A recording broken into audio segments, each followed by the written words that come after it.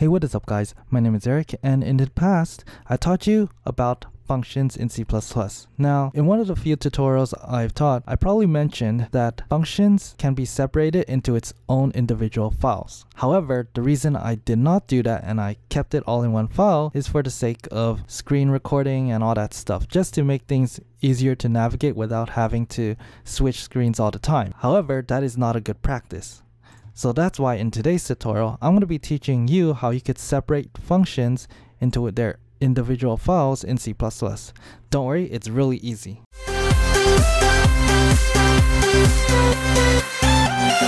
Okay, so if we were to use our previous example, which is episode 32, on creating recursive functions in C++, we created a simple calculator to calculate the factorial of a number. Now, as you can see here, we have a factorial function of type double, which basically returns a data type of double. Now here you can see there are two functions inside the main.cpp file. There is the factorial function that we created on our own, and there is the default main function that is required in all C++ programs. Now, in order to separate our factorial function from the main.cpp file into its own file, this is what we have to do. First off, inside your source files folder, as you can see in the right column here, right-click the source files folder, go to Add, New Item, and then select the C++ file, which gives you a CPP extension. Now, it is good practice to name your file the same as the name of your function. So in this case, because our function is called the factorial function, we'll call it factorial.cpp. Add. And now, one more thing that we would have to create is inside the header files folder, which you can see in the right column here, right-click it, go to Add, New Item. This time, instead of clicking the CPP option, you're going to choose the header file option, which has an extension of .h. Again, the same concept applies. Use the name of your function. So in this case, it's called factorial.h.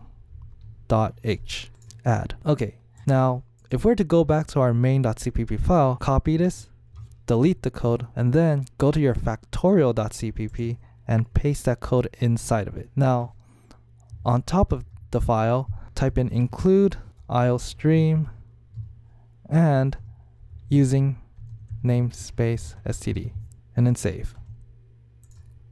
Okay, so as you can see, if we were to go back to our main.cpp file, it shows a red squiggly line under the factorial function call. So if we were to try and compile and run this program, it should not work. And as you can see, it says there are build errors. Now this has to do with the fact that because the function is no longer inside the mains.cpp file, however, it's still inside our project folder, but we haven't included the factorial function into our main.cpp file. So that means the program does not know where the factorial function is. So in order to include it into our main.cpp file, this is where the factorial.h file comes into play. Inside your factorial.h file, there should be something called pragma once automatically generated. If not, type it in. And then below it, inside the factorial.h file, type in your function's name and return type and any parameters that goes inside of it. So in this case, because our factorial function is called double factorial parentheses integer x, that's what we're going to be typing into our factorial.h header file.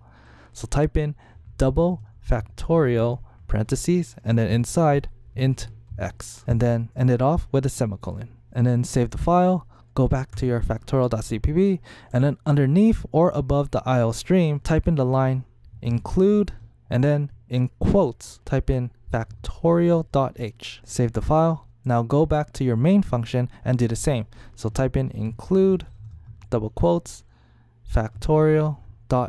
Now, if we were to try and compile and run this program, it should work. And as you can see, the red squiggly line went away. So click yes to build it. As you can see, voila, the program runs successfully and it shows the result of 2.4329e plus 18. Perfect. So as you can see, that's how you separate your functions into their own individual files in C++.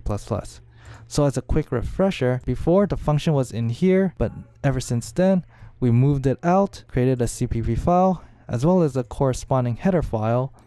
Inside the CPP file, add in your usual include files using namespace std, followed by the function that you created. And then inside the header file, you type in the double factorial int x and then semicolon. And then inside both of your CPP file, remember to add the line to include your .h file that you created. And make sure the name is in double quotes instead of angle brackets. And then from there, if you were to try and compile and run this program, it will work perfectly. And that basically concludes our tutorial on how to separate functions into their own individual files in C++. Thank you for watching, and if you like this video, please be sure to hit the thumbs up button, leave a comment below if you are still confused on anything mentioned in this tutorial, and if you love this video series, be sure to subscribe, and I'll see you next time.